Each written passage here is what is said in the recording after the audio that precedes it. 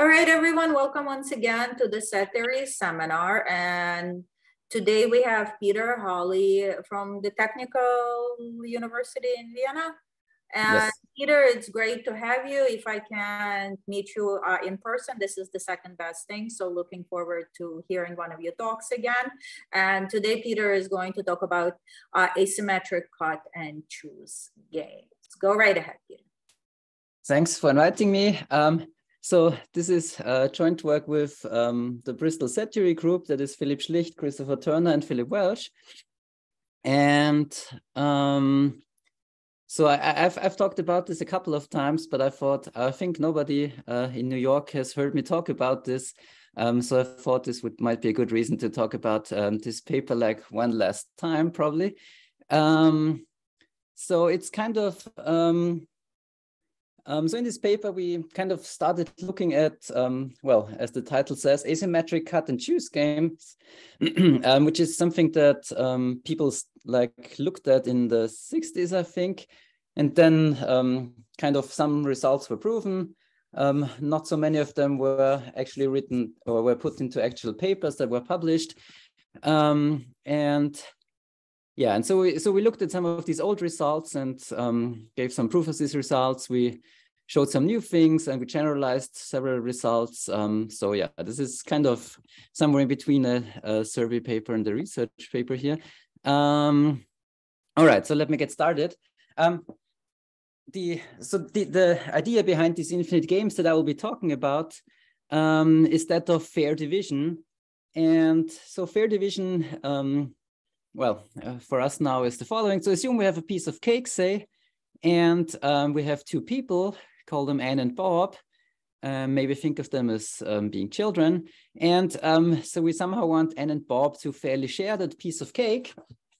And an easy way to do that is to have Anne first cut the cake into two pieces and then have Bob choose his piece, and then Anne gets the remaining piece. And if you think about this for 2 seconds, obviously both have a fair chance of getting a fair piece of cake, because if Anne wants to act reasonably, she will divide the cake into two pieces that seem to be of equal value to her. Then Bob gets to choose first. Bob gets to choose first. Well, and then Anne gets to pick one of those pieces that were of equal value to her. So this seems like a reasonable principle of fair sharing. And it's actually an old idea that was considered many 100 years ago already. And so modern investigation of this principle in mathematics seems to have been initiated by famous people like Steinhaus, Banach, and Knaster in the 1940s. So they looked at things like extending this to a larger finite number of people and possibly many other things. I haven't really looked into their work. And what set theorists did in the 1960s was to propose various infinite cut and choose games, which were kind of based on this idea of fair division and building an infinite game out of that.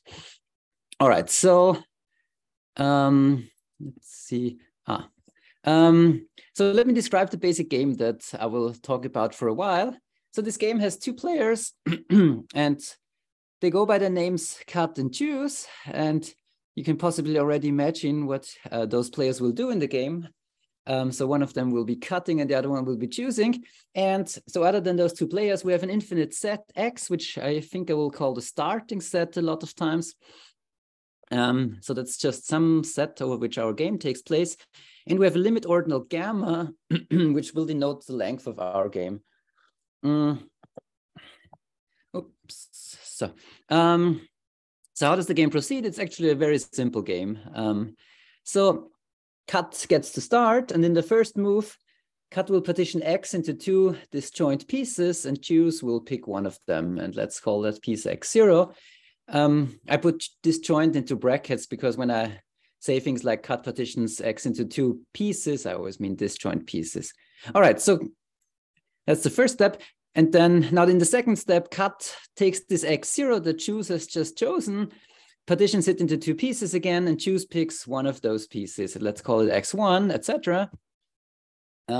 Well, at limit stages, just take intersections of choices and partition those again. And so there's one rule here that if choose ever picks a singleton or empty set, they immediately lose. And as you will see in a moment, so this goes, otherwise this goes on for gamma many steps.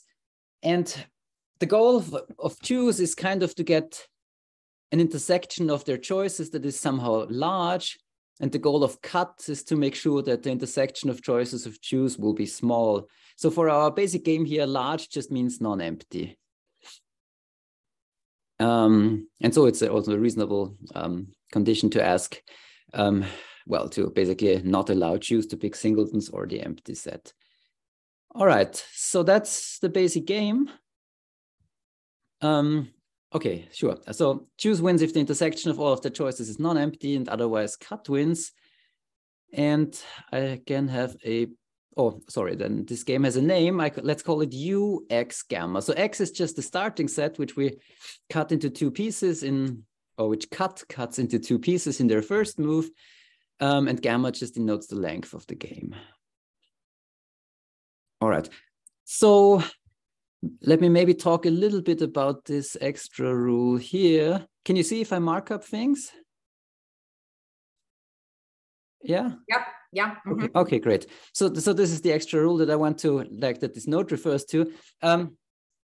So why do we not allow choose to pick singletons? Well, if we allow choose to pick singletons, then they have an easy winning strategy in this game, because they could just fix an arbitrary, well, I guess we assume that X is a non-empty set, and then they could just fix an arbitrary element Y of X in advance, and then whatever partition they are given, they just pick the part which contains Y as an element. And then obviously Y will be an element of the intersection of all of the choices, and this means that choose wins the game.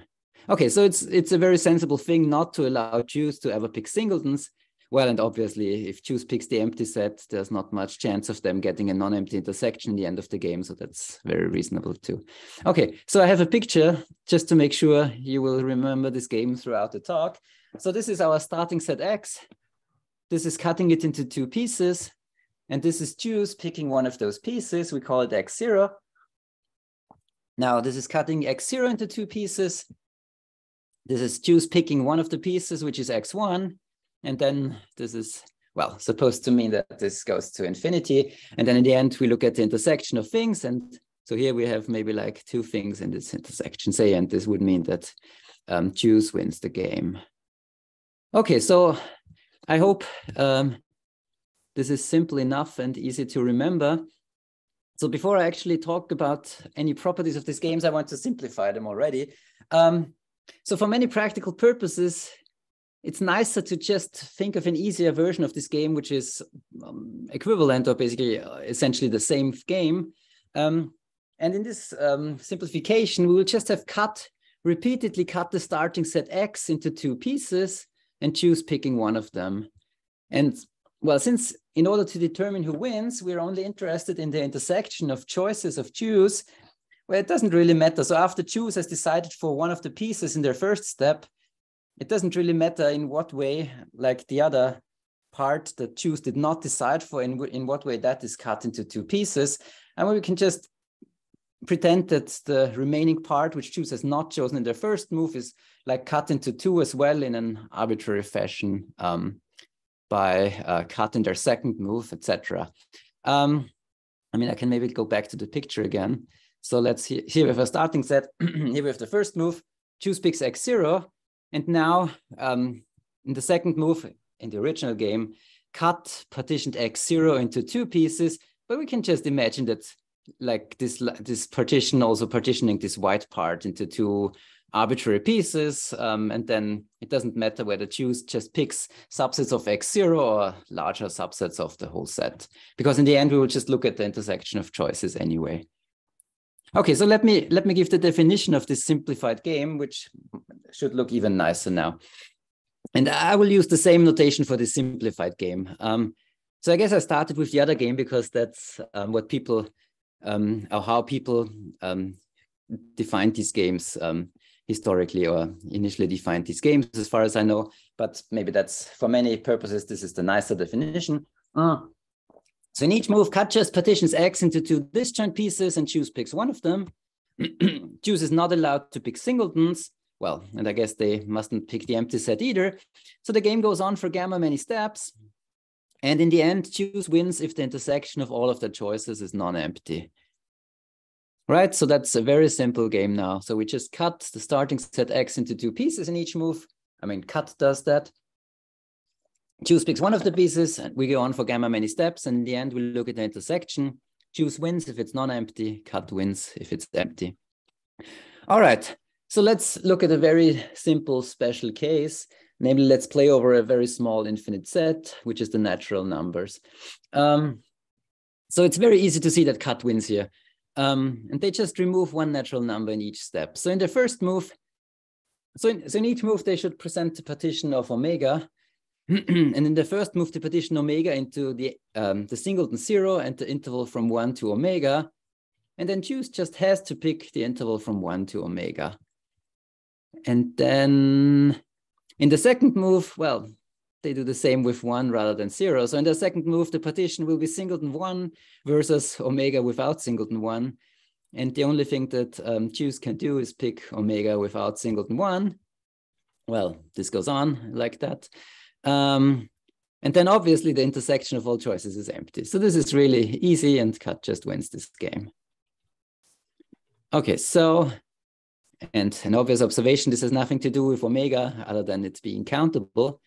And in the same way, for any gamma, cut wins the game on starting set gamma of length gamma. Well, gamma is a limit ordinal. I mean, I'm always assuming the length of the game is a limit ordinal. All right, so as we can observe from this already, so for choose to have any chance of winning, the starting set will have to be reasonably large.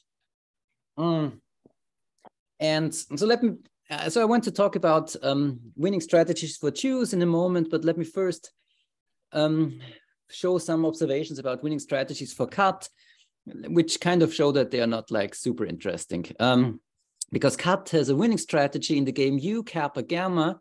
So that's the game with starting set kappa and limit ordinal length gamma, if and only if kappa is less or equal than 2 to the less than gamma.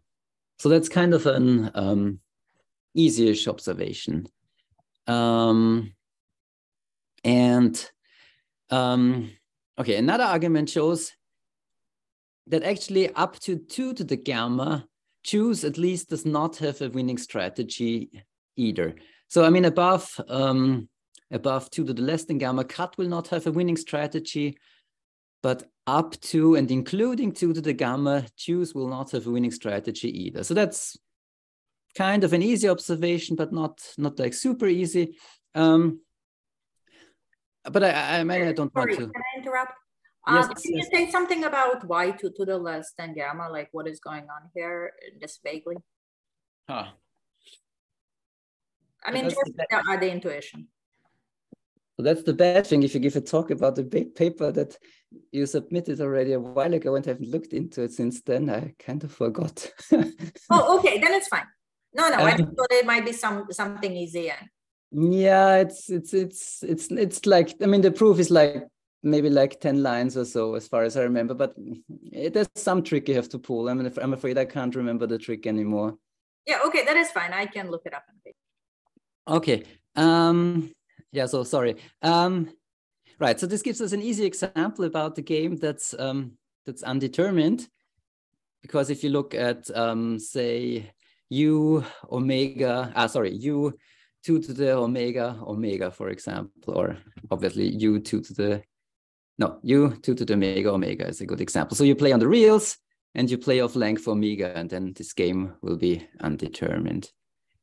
All right, so what I really want to talk about more is choose, when choose can win these games. And choose can easily win at measurable cardinals. That's not even an exercise, really. So I guess you all know what a measurable cardinal is. It's a cardinal with a less than kappa complete non-principal ultrafilter on kappa. And I want to call such filters measurable ultrafilters. So I guess maybe people usually require normality as well. We don't ever need normality in these talks. I'm just using kappa complete, less than kappa completeness. Okay, and then obviously choose wins U kappa gamma for arbitrary gamma less than kappa if kappa is measurable. And the proof is easy. You just pick your choices. I mean, you just make choices according to one fixed measurable ultrafilter. And then, I mean, the completeness of the ultrafilter obviously gives you a large intersection of your choices if you're playing for any length less than kappa. So you're not just getting a non-empty intersection, you're getting a kappa-sized intersection of choices here. All right, so what's a bit more interesting is that measurable can be replaced by certain forms of generic measurability. So let me give the definition. So a cardinal kappa is generically measurable as witnessed by some notion of forcing P. If in every P generic extension, we have a uniform V normal V ultrafilter on kappa, which yields a well-founded generic ultra power of V. So it's just like we have an ultrafilter witnessing measurability of kappa in V, but this ultrafilter doesn't exist in V, but rather in some P generic forcing extension. And well, there's an equivalent characterization in terms of elementary embeddings, which just means you have an elementary embedding in some forcing extension, and also the target model is allowed to live as a class in some forcing extension. Okay, and an easy observation is that Juice wins the game on kappa of length gamma whenever kappa is generically measurable, with an extra condition that is the forcing needs to be less than gamma plus closed. And the argument is just a few lines. So let me give it. It's kind of nice. So just pick one. So assume that kappa is generically measurable as witnessed by less than gamma plus closed forcing P. So P should be this witnessing forcing here. And just pick a P name U dot for a witnessing ultrafilter in some P generic extension. And now in each step, Juice doesn't just pick sets xi, but Juice also picks conditions which forces their choices to be in that ultrafilter. And it's a very easy exercise, which just takes 2 lines really, to see that you can pick those PIs such that they form a decreasing sequence of conditions in P. And well, then here comes the closure assumption on our forcing. And this tells us, well, if we've proceeded for gamma many steps in our game, this is less than gamma plus, so we'll have a lower bound of conditions. And obviously this lower bound forces the choices of Juice to be in this generic ultrafilter U dot. And well, if some ground, so the intersection of choices is a ground model set, and it's forced to be in the generic ultrafilter. So in particular, this set cannot be cannot be empty, so it's not empty. All right, so that's another easy argument. Peter, question. Why do you need the well-foundedness of the ultra power? I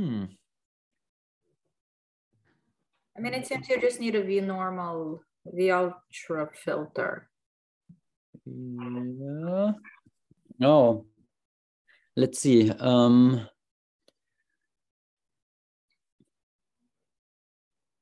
Yeah, I think you're right. I mean, I just have had the well-founded ultra power here because it's kind of part of generic measurability, but it doesn't seem like we use it really. I mean, this being able to pick those conditions PI in a decreasing way doesn't use anything. Yeah, I mean, I wonder if it's stronger. I'm not sure to require I don't know. I mean, it should be stronger to require well-foundedness, but I'm not sure. Yeah, I mean, you're right. I don't see where we are actually using it.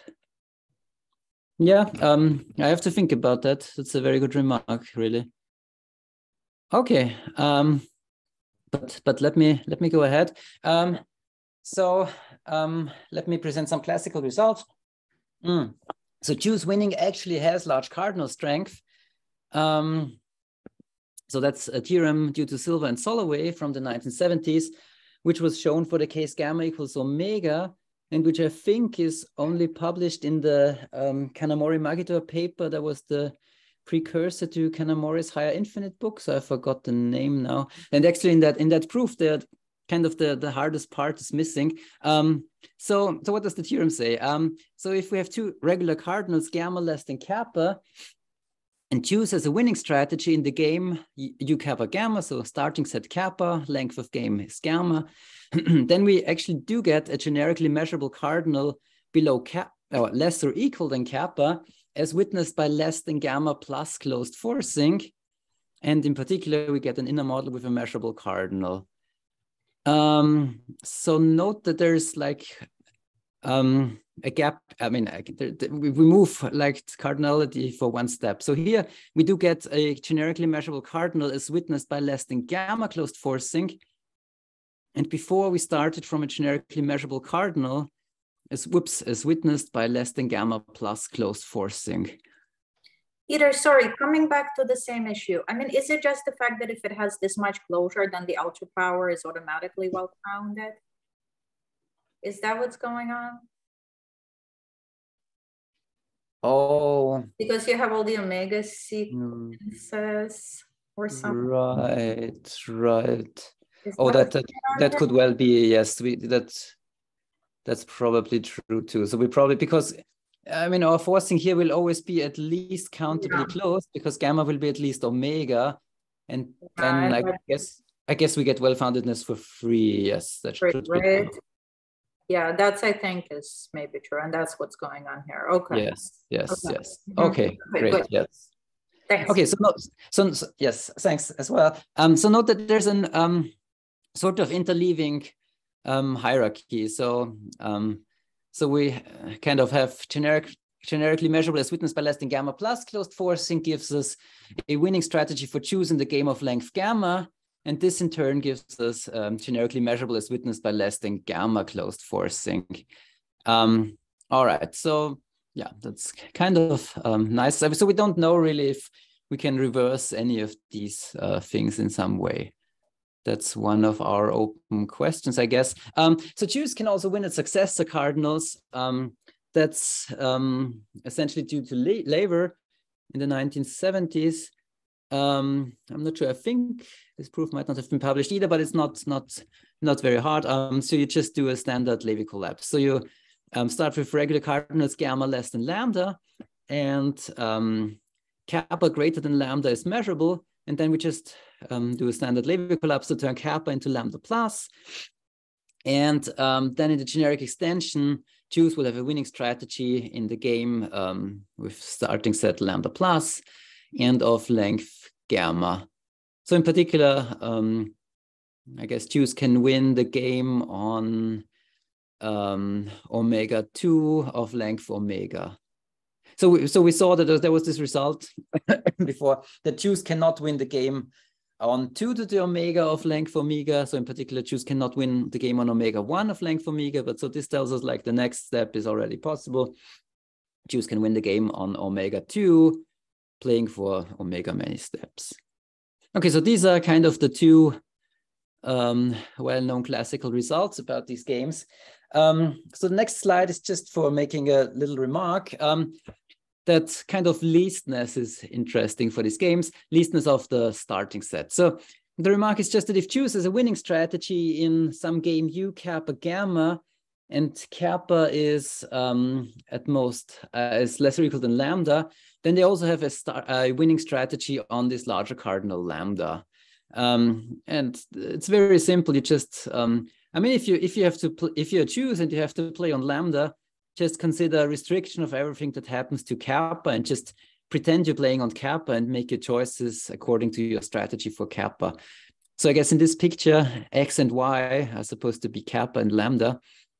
And so the red part is meant to be a division of, or a partition of Y into two pieces given by cut, but obviously this induces a partition of X into two pieces. And if the strategy for choose, for the starting set X tells choose to pick this red piece, then choose should pick the larger red piece or the superset piece in the game on Y. And then obviously if the intersection of the choices with respect to the X game is non-empty, then the same will be true for the choices with respect to the Y game. So this is not an interesting observation, I mean, by itself, but it tells us that what's interesting is to look at the smallest kappa so that choose can win the game of length gamma on starting set kappa. Well, if there is any at all, obviously, because I mean, choose winning any of these games has consistency strength of a measurable. So of course, it's easy to have universes where choose doesn't win any of these games ever. For example, just take the constructible universe L, of course.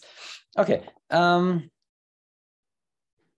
So if we start over a canonical inner model for a single measurable cardinal, then the above result, saying that choose wins at a measurable cardinal, this easily gives you that this measurable cardinal will also be least. And in fact, yeah, will also be least such that choose wins there.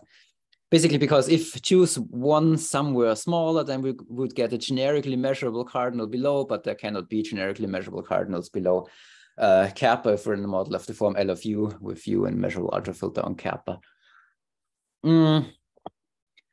Okay, and so we've seen that choose can win at basically any successor cardinals like omega 2, say, and this argument also easily gives that any successor of a regular cardinal can be least such that choose wins the game of some length lambda, I guess, as long as the regular cardinal is sufficiently large. So what was it? Larger than at least gamma double plus it has to be. Okay, so what's an interesting question though is, can choose first win this game at small inaccessible cardinals? So we know that choose can first win at a measurable cardinal. What about non-measurables which are inaccessible? And so we showed that if we have a measurable cardinal kappa and gamma less than kappa is regular, then there is a forcing extension in which kappa is inaccessible but not measurable anymore. In fact, not even weakly compact. However, this kappa is the least lambda such that choose wins on starting set lambda. And so I have a small proof sketch here. So we first forced with a reverse Easton iteration, adding a Cohen subset to every inaccessible cardinal below kappa. And that's our ground model now. I mean, that's what I will call ground model for the remainder of the argument. So kappa will be our measurable cardinal. And so that's just a standard argument. So if we add a Cohen subset to kappa, this will ensure that kappa is measurable again in that further extension.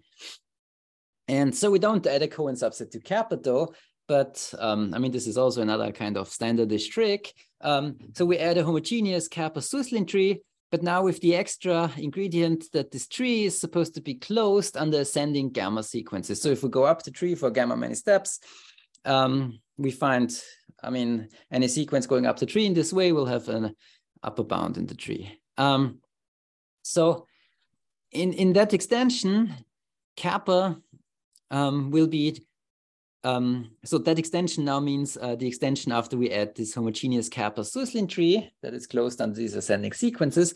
In that extension, kappa is generically measurable, which is just witnessed by forcing with the tree T again, because that's another kind of standard argument, because the two-step iteration of first adding such a tree and then forcing with it is just equivalent to adding a Cohen subset of kappa. But of course, in that model, kappa is not weakly compact, so in particular not measurable, because we have a kappa Suslin tree in that model. All right, so that's kind of a rough sketch of the argument. I mean, there's lots of details to check, but this is really all of the idea. Okay, so this shows that choose can also first win cut and choose games over fairly small inaccessible cardinals. But actually, an open question is that, well, can choose also win first win cut and choose games over the least inaccessible cardinal? And for example, just ask this question for the cut and choose game of length omega. So can choose first win the cut and choose game of length omega on the least inaccessible? So yeah, it's kind of, I don't know. I thought about this for quite a while, but I couldn't really get anywhere. So I think this is kind of a nice question that I don't know the answer to. Okay, so that's kind of the first part of the talk. And now this talk is a second part. How long am I talking already? Okay, actually I'm quite fast. And so in the second part, I want to look at generalizations of these games and show that these generalized games are strongly related to lots of important set-theoretic notions. And well, I think this is a good argument that these games are kind of nice and useful. And yeah, so let me get into that. So I guess so far we always have cutting sets into two pieces and choose picking one of them. And well, it's very natural to generalize this and let cut, well, say in each step, cut the starting set X into a larger number of pieces. So we could have it cut into countably many pieces or whatever, but we want to do something more generally straight away. So we fix an ideal I on kappa, and we let cut play an I partition in each move. I will remind you what an I partition is in a few moments. And yeah, as I said, these will turn out to be very useful. So let's fix an regular uncountable cardinal kappa and the less than kappa complete ideal I that contains all bounded subsets of kappa, kind of for the rest of this talk, I guess. So what's an I partition? It's a very simple thing. It's basically a disjoint partition, but a maximal disjoint partition with respect to I. So it's a collection of I positive sets. So I plus is just a collection of all subsets of X which are not in I. Oh, sorry, no, what am I saying? Oh yeah, sorry, I is an ideal on kappa. Let me start again. So an I partition of some X in I plus, and I plus is just a collection of all subsets of kappa which are not in I. So such an I partition is just a maximal collection of I positive subsets of X. So I positive again just means not in I, being in I plus. So a maximal collection of I positive subsets of X such that any two have intersection in I, if they're distinct, of course. So any two distinct elements of our I partition have small intersection. They have intersection in I. And what's important as well is it's maximal. Okay, and so on this slide, I will introduce like 3 versions of generalized cut and choose games. And I'm not really expecting you to remember the definitions, but I just want to like show which variations we consider and which variations are possible. I mean, they are kind of natural, but yeah, so don't be scared by all of these notations. When I use them, I will try to remind you each time what this game is supposed to be. So the first one that I want to introduce is the game G nu xi less than gamma. So we have 4 parameters now, but 3 of them are kind of obvious. So X is again our starting set. It's just some I positive set. Then I is now always our ideal on kappa. And well, gamma is the length of the game, and then this less than I will say in a few seconds what it's supposed to be. And then we also have this new here. So let's see, what does it say? So this here denotes the cut and choose game of length gamma. So as before, gamma will always be the length of our games. And now it's a natural generalization that you probably were expecting. Rather than cutting the set X into 2 pieces in each move, cut will present an I partition in each move. And so that's what the new is for. So cut will actually present an I partition of size at most new. Or we also allow for new being infinity, which just means there's no restriction on the size of the I partition here. Okay, and well, so cut presents such an I partition and then choose, in a strong analogy to our original game, choose will just pick one of the pieces or one of the elements of the I partition. And now choose wins in case at any stage delta less than gamma, the intersection of their choices up to stage delta is I positive. So this is what the less than here in the notation is related to. So we don't ask anything at the final stage gamma, but we only ask at all intermediate stages that the intersection of choices up to that intermediate stage is I positive. So obviously this game doesn't make any sense if we play for length omega. So gamma will usually be something larger than gamma will be something larger than omega if we ever consider this game. Okay, and then there's 2 more versions, which is just minor variants. So one, oops, oh, I think I enlarged my screen, but I think it's still okay. So this is the variation of the above game, and we replace the less than with a less or equal than. And now this is more similar to the games we had before. And it's like the less than game up there. But in order for choose to win, we additionally require that the intersection of all of their choices is non-empty. So that's kind of like in the games before, but we also require the thing from up here for choose to win, namely that all stages before gamma, the intersection of their choices up to that stage is I positive. Okay, that's the second game. And oh no, I did something stupid. Sorry. Wait, maybe I exit here and I make it full screen again. Okay, so let's hope it works now properly. Okay, and then the third game is just a gamma here with no less than symbol of any kind in front of it. And this just means that in order for choose to win, we require that the intersection of all of their choices is I positive. And then, I mean, this trivially implies this condition on the intersection of choices up to any intermediate stage. So this is outright stronger. So these games here are ordered in terms of strength, obviously. So the topmost game is the easiest to choose to win. The middle one is a little bit harder, maybe. And the bottom one seems to be even harder yet. Okay, so that's a bit of notation, but I think it's quite natural, and I will always try to remind you about these things. So there's just these parameters: the starting set, the ideal, the length of the game, and then possibly these symbols denote these minor variants. And then we have this subscript, which is just the limitation on the size of the I partitions that cut is allowed to play. All right, so.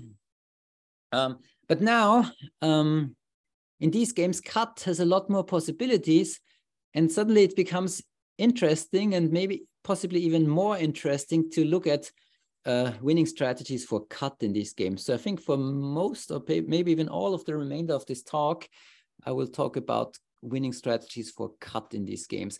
And so I would just like list start with some easy observations which show that winning strategies for cut or non-winning strategies for cut in these games are equivalent to some prominent set-theoretic principles. So the first one is weak compactness. So let BD kappa denote the bounded ideal on kappa. And an easy observation is that a cardinal kappa is weakly compact if and only if cut does not win. I mean, cut does not have a winning strategy in the game on kappa with respect to the bounded ideal of length kappa. Choose already wins if the intersection of the choices at any stage less than kappa in the game is an unbounded subset of kappa. And the 2 here just means that actually, as in our very first game of today, cut cuts into 2 pieces in each step. So that's really just, if you look at the right characterization of weak compactness, which is the filter property in this case, then this is really just what the filter property says, if you think about it for what this means really. Okay, so this is just a very simple observation. Okay, the next properties which are a bit more interesting are distributivity and precipitousness. So basically, so let's maybe start from the end in this observation here. So if you look at the property of cut not having a winning strategy in the game G nu xi gamma. So this means I is just your ideal on kappa, gamma is the length of your game, x is an I positive set, and nu is the limitation on the size of the I partitions. So if you have that for any I positive set x, cut does not have a winning strategy in this game. This just means that your ideal I is gamma nu distributive, or equivalently the Boolean algebra P kappa mod I is gamma nu distributive. And really, if you look at the right standard characterization of distributivity, or maybe even the definition of distributivity, and look at what it means for cut not to have a winning strategy in this game, It's really just the same thing. So there's nothing to prove here really, but this property is just outright the same as this notion of distributivity for ideals. And then another theorem, which is essentially due to Yek, and well, is that precipitousness actually can be characterized in terms of a winning and not the not existence of a winning strategy for cut in a particular cut and choose game. I mean, so this is, for example, I mean, this is like a standard equivalence of precipitousness, which can be found in Yek's book. It's not really formulated in terms of winning strategies there, as far as I remember, but if you look at it, that's really just what it says. So let me read the theorem. So an ideal I on kappa is precipitous if and only for any I positive set X, cut does not have a winning strategy in the game G infinity. So that means cut can play arbitrary large I partitions with starting set X, the ideal I, and the game proceeds for omega many steps. And so less or equal than omega just means that the requirement after omega many steps is that the intersection of choices of choose has to be non-empty in order for choose to win. So cut wins if the intersection is empty. So since there are no limit ordinals below omega, that's the only thing we ask here. So I mean that's yeah, it's kind of a well-known thing, but it's maybe it wasn't like observed in this sort of fashion that this is really just a winning strategy property for particular games. Okay, but actually the connection between precipitousness and winning strategies for these cut and choose games is even closer than that. And so that's what I want to talk about for most of the remainder of this talk. So let me remind you what precipitous games are. So these are, I mean, precipitousness has a very well-known game characterization in terms of what at least I want to call now precipitous games. So how are they defined? We denote them as P, I, gamma. So I is some ideal and gamma is the length of the game. And we have two players. And so we now call them empty and non-empty. So that this means we can also easily distinguish them from players in this other game because they were choose and cut. So those two players, empty and non-empty, take turns to play I positive sets, which form a subset decreasing sequence. So this means those two players alternate and they play smaller and smaller I positive sets. Empty starts, non-empty, however, goes first at all limit stages. And non-empty wins if the intersection of all of their choices is non-empty, and empty wins otherwise. That's why the names of the players. Okay, and that's, I mean, for precipitousness, usually, I mean, you just consider the game of length omega here. So it's a well-known standard result that an ideal I is precipitous if and only if empty does not win the precipitous game on I of length omega. So the following result thus generalizes our earlier characterization of precipitousness via cut and choose games. And this result is due to Yek and Boban-Veličković for gamma equals omega. And it nicely generalizes for a larger gamma. You just have to be slightly careful. So for example, you have to make sure that non-empty goes first at limit stages so that you can continue for longer. But basically it's nicely generalizes. And so this theorem tells us that the precipitous game and this particular cut and choose game here, they are essentially equivalent. And that is empty wins the precipitous game of length gamma if and only for any I positive set X, cut wins the cut and choose game with arbitrary large I partitions of length gamma, where the winning condition is I positive intersection, and the winning condition for choose is I positive intersection at all stages before gamma and non-empty intersection at stage gamma. But also non-empty wins the precipitous game of length gamma if and only for any I positive set X choose wins that cut and choose game. So, I mean, for the equivalence between, or for the characterization of precipitousness before, I guess we only needed the upper bit about when empty wins these games. And actually, I guess yeah, no, right. And then this is additional information. I mean, this has kind of nothing to do with the property of precipitousness, but it tells us that the precipitous game and this cut and choose game, they are really very closely related. And all right, and I will talk about this a bit more in a moment. So actually, I want to show one out of, so this proof of this theorem kind of has 4 directions. They're all kind of similar, and I want to probably show one of those 4 directions in a bit. But let me first generalize this a little bit further. So we can actually generalize precipitous games and cut and choose game to partial orders in a very natural way. And I think they look, probably to set theorists, those will look even nicer than the games we looked at so far. So take any partial order Q and the condition lowercase q in there. And now let's just define the precipitous game P on this partial order Q of length gamma. So we have 2 players. We still call them empty and non-empty. And again, they take turns. And now they will just play increasingly stronger conditions in the partial order. And non-empty wants to make sure that these conditions that they play have a lower bound, and empty, well, wants to make sure that this is not the case.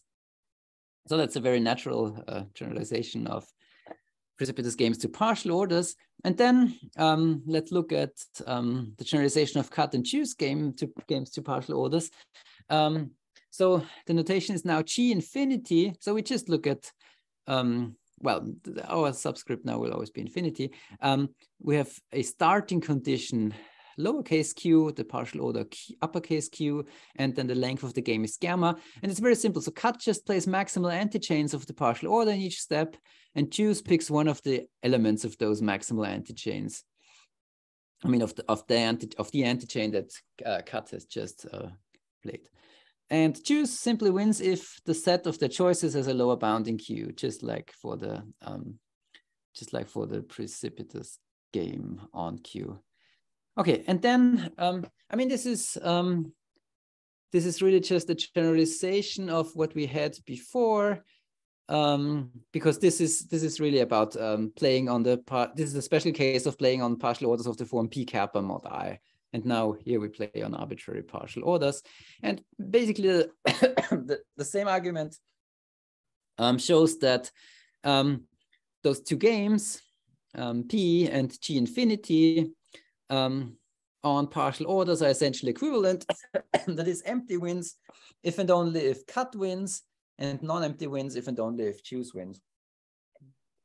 Okay, and well, and then obviously, if you look at what it means for non-empty to win this game, this means that the partial order is less than gamma plus strategically closed.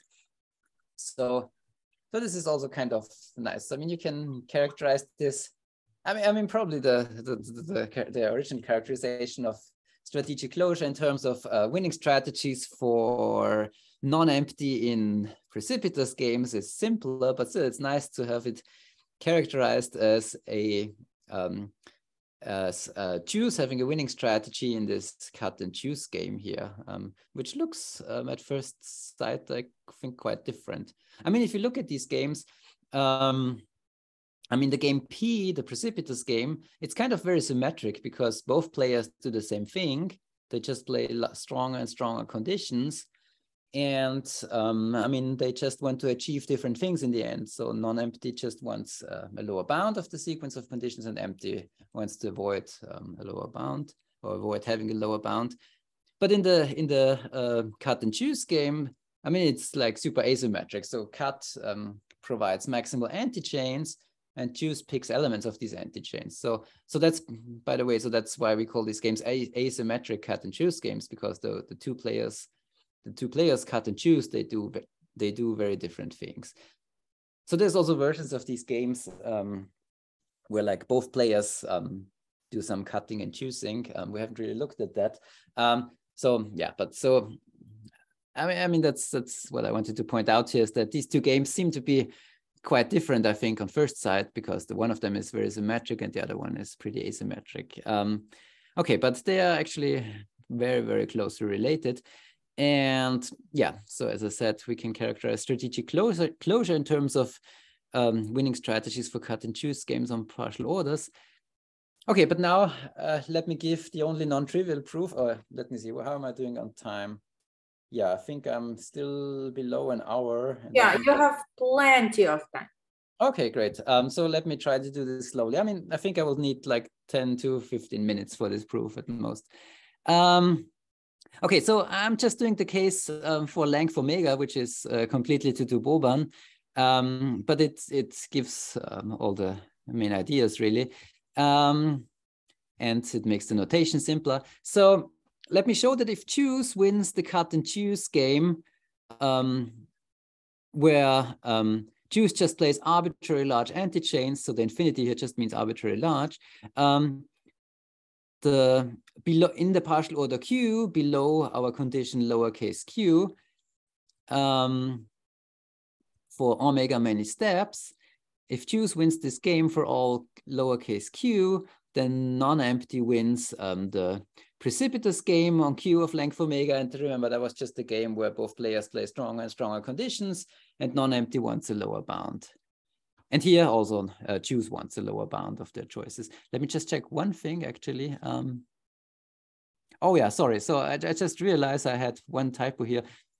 Because when I defined the game G infinity, lowercase q, uppercase q gamma, which I highlighted here, I was just saying that cut plays maximal antichains of Q, but what I should have said, because now lowercase q actually doesn't appear at all, what I should have said is that cut plays maximal antichains of the partial order Q below this lowercase q here.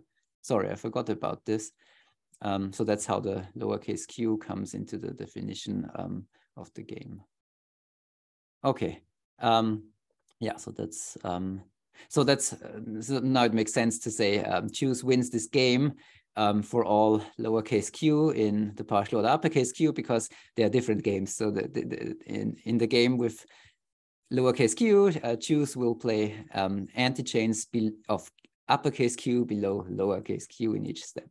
All right, so I guess you probably should know now what those two games are.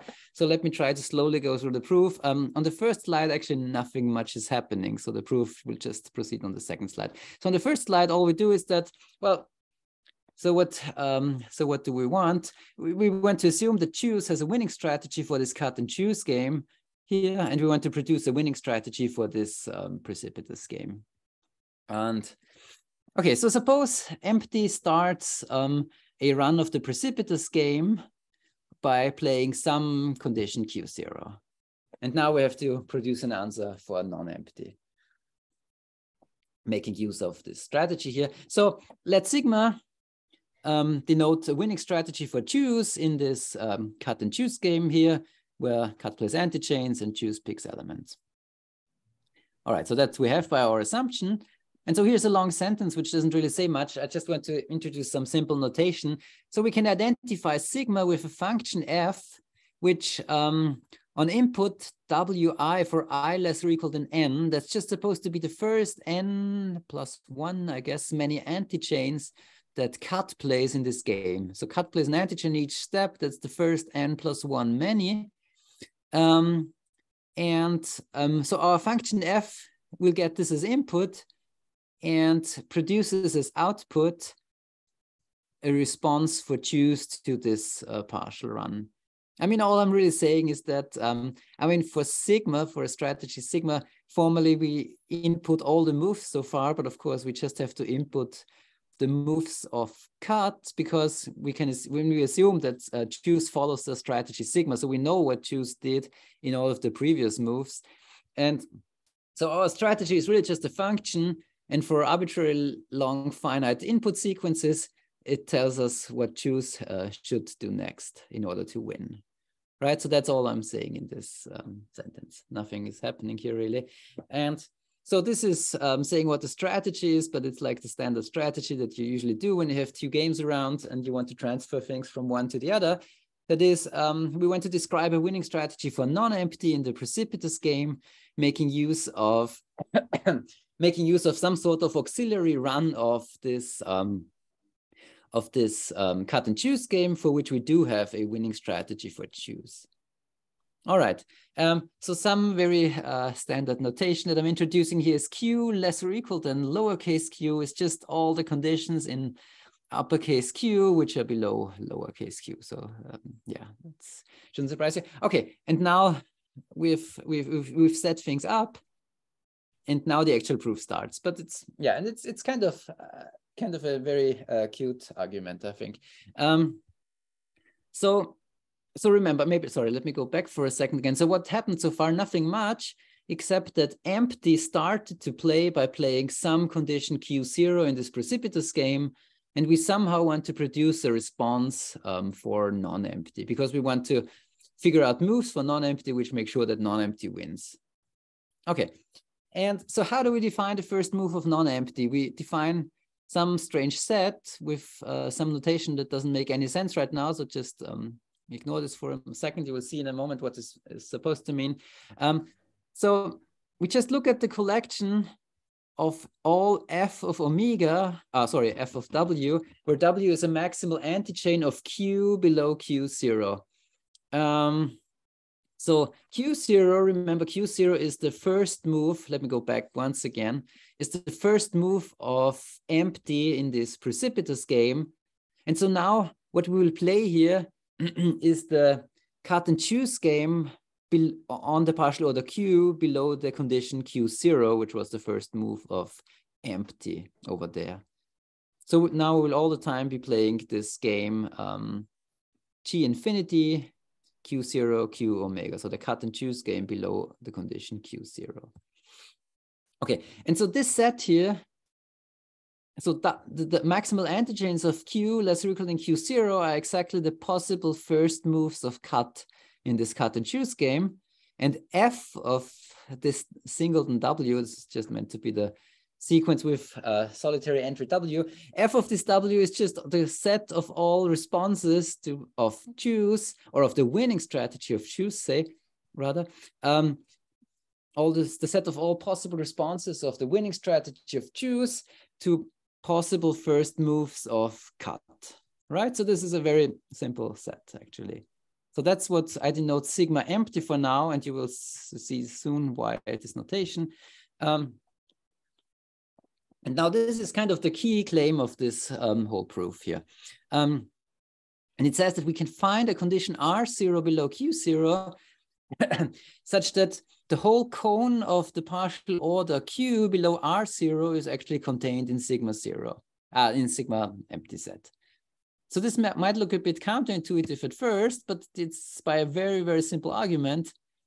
So assume this is not the case, but then see what this means. I mean, if this is not the case, then this means that the complement of sigma empty stands below Q0, because it would mean that below any condition that's below Q0, we find a stronger condition that's not in sigma empty set, right? So not being able to find such an R0 here means exactly that the complement of sigma empty stands below Q0.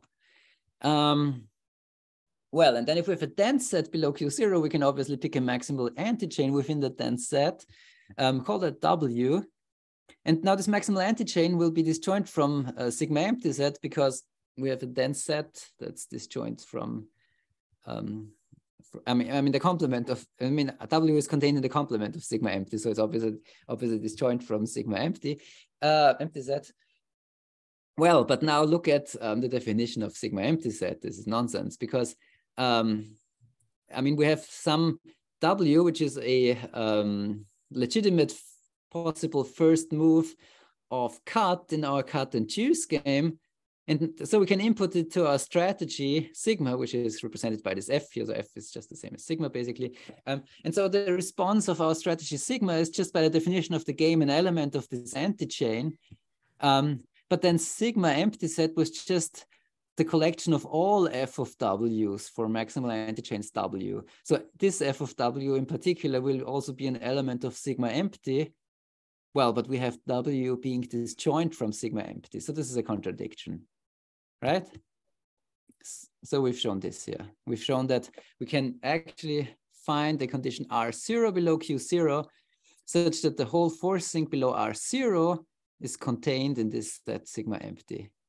Okay, so you probably don't see why this helps us with anything, but they will help us picking a response of non-empty.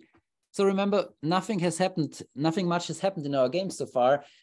Only empty has started the game playing Q0, and we want to find a response of non-empty. And so what we do now is we let non-empty pick such an R0 as their first move. So non-empty picks an R0 such that actually the whole cone of the forcing below R0 is contained in this set sigma empty set. Right? So, I mean, that's what we do. And you will see in a bit why this will help us. Okay, so we have a move for non-empty. And now, well, empty does whatever they want to do. So we're already in round 2 in our precipitous game. And empty plays a condition Q1, which is stronger than R0. So note that we haven't made any single move in the cut and choose game so far. I mean, we've looked at potential moves, but nobody has made an actual move in the auxiliary cut and choose game, but now we do. So now, and that's kind of the trick how we make use of this thing up there. So now cut will make their very first move in the cut and choose game, and they will play a maximal antichain W0 of Q below Q0. Such that f of W0 equals this Q1 here as their first move in the cut and choose game. And so the point is now that we've chosen R0 such that all the conditions below R0 are responses of the strategy to particular first moves of cut. And so Q1 is just one such condition below R0. And this just means that there is a first move of cut such that the response of choose, of the strategy of choose to that first move is exactly this condition Q1. Right? And so that's what we let cut do. Well, and then choose follows the strategy, so they will respond with Q1. And so now the key idea is that, wait, so we have empty has played Q1 in the precipitous game, and we want to show that non-empty wins. So we want to show that we will have a lower bound of the conditions played in this game. But now the winning strategy of choose has played Q1 as a move of choose in the cut and choose game. And also in that game, we want the choices of choose to have a lower bound in order for choose to win. And we know that choose wins. So we know that the QIs that choose picks in the cut and choose game, according to their strategy, they will have a lower bound. And so this will give us essentially that the moves of empty, or it does in fact all the moves in the precipitous game also will have a lower bound. And so non-empty will win that game. And so basically we just have to argue that we can continue in the same way. And now what we do is we look at the set which I now denote as sigma W0. And this is just supposed to mean, well, the first move of cut, it has been W0. And now we look at all the possible second moves of cut and all the responses of the strategy of choose to those two moves, where only the second one, the W, varies. Yeah, that's the set sigma W0 we consider. And basically the same argument, or really the same argument, gives us that now we find a condition R1 that's below Q1, such that the whole cone of the forcing below R1 is contained in this set sigma W0. And now we let non-empty respond with such an R1. Well, and we can go on like this. And now we can empty will play Q2, which is less or equal than R1. But this means that we can pick, we can simulate the cut and choose game, letting cut pick an anti-change such that the response of the winning strategy of sigma is exactly this Q2, which is the second or third move of empty in the precipitous game, right? As you can see, it's just, yeah, we're just moving back and forth to these games with kind of a delay. So we're in the cut and choose game, we're always one move behind, really. But really, in the end, we will play basically all the same conditions in these games, and we know that choose wins the one game, so non-empty wins the other. Okay, so that was one of the 4 directions of proof, and yeah, as far as I remember, the other 3 directions, they are kind of similar-ish. I mean, if you have these ideas, the other directions proceed in a similar way. All right. So let me come to the last slide. So just as an open question, which might have become obvious by now, it says something which is actually not true. I just realized shortly before my talk. So I'm saying that for all the cut and choose games that we considered, the consistency strength of choose winning them is that of a measurable cardinal. Was that true? I think there was this one result about weekly compacts. Oh, no, but that was about cut not winning. Sorry, I think it's true what it says, actually. Yes. So I think all the games that we looked at, the consistency strength of choose winning any of them is that of a measurable cardinal. And it seems surprisingly hard to say anything about separating these games. For example, there's this annoying question. I mean, we just look at variants of the winning conditions for choose and say we ask for one element in the final intersection of things, or two elements, or three elements, and we can't say much. So for example, we can't differentiate in any way between the game where choose has to have two elements in the final intersection of things, or three elements. And in fact, if we play on kappa, say, we can't differentiate between that and the game where choose has to have kappa many elements in the final intersection. So yeah. And I think we also can't say too much about different lengths of games. So yeah, I mean, there's many open questions about these games, and yeah, I think they're kind of fun. And yeah, that's it. Thanks very much, Peter. That was super, super interesting. Questions for Peter?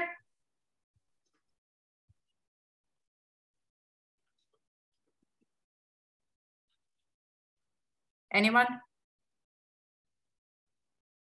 Going once, going twice.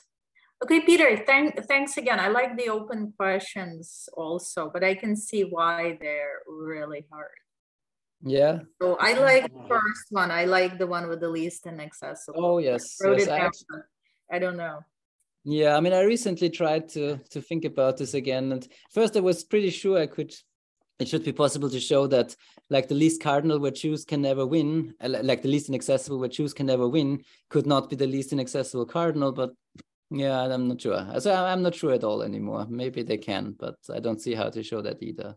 So yeah, it seems to be difficult. Yeah, that's a really interesting question. That was the one that really caught my attention. Yes, I would also like to know the answer, but yeah, let's see. All right, let me stop the recording now.